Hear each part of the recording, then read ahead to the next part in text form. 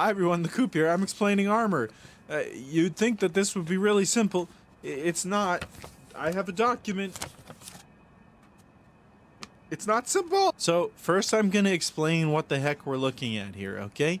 So right here in this category, this side is called defense. These numbers here are affected by the way that you level your stats. You'll notice my character is predominantly magic defense because this is an intelligence-based character. How do these numbers work? Well, they are plugged into this calculation. Yep. What you basically need to know is higher number is good. There are specific breakpoints, but you can't really control it because it's how you level up your character, not how you equip your character. Basically, it doesn't matter.